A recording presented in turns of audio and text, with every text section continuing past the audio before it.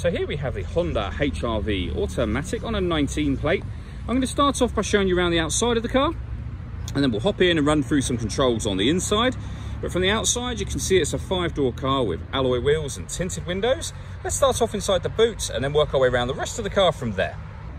As we approach the boot, you can see we have reversing sensors. This car's got plenty of boot space as well, along with that 60-40 split folding rear seat, should you wish to increase this space even further. Okay, so we're just going to work our way back round to the front of the car, and then we'll hop in and run through some controls on the inside. But now that we've done a full circle of it, you can see it's in excellent condition the whole way round. Just briefly before we climb in, I think it's well worth seeing the interior from this exterior point of view. There's plenty to run through on the dashboard, so let's hop in and we'll do that now.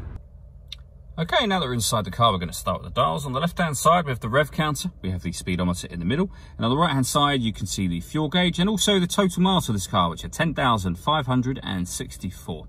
If we back out to the steering wheel, on the left-hand side, we have phone controls on the bottom and then stereo controls up the top here.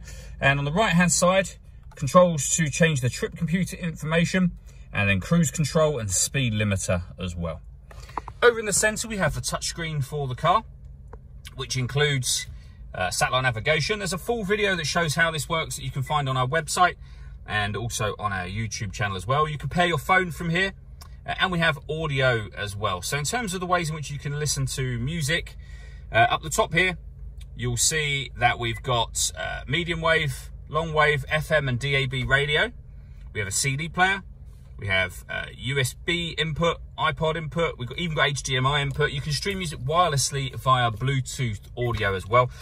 And on top of all of that, this car's also got a full colour reversing camera. So as well as the parking sensors I mentioned, you also have this camera with guidelines showing you what direction the car is headed in relation to the image that you see being shown on the screen there.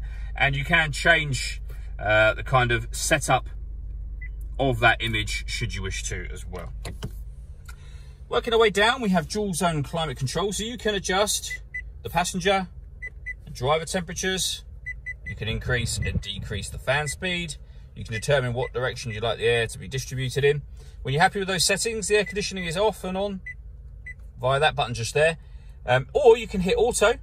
The car will now take control of the direction of the air and the fan speed to maintain the temperatures you've asked for. You can override that simply by readjusting the fans.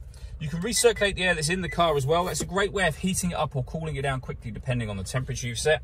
And you can turn that off just as easily as you turn it on. You can turn off the stop and start. This car is designed to cut out when it's stationary in traffic to save you fuel. Hitting that button will turn that system off. We have the gear lever for the fully automatic gearbox. And then finally, electronic handbrake with auto hold function.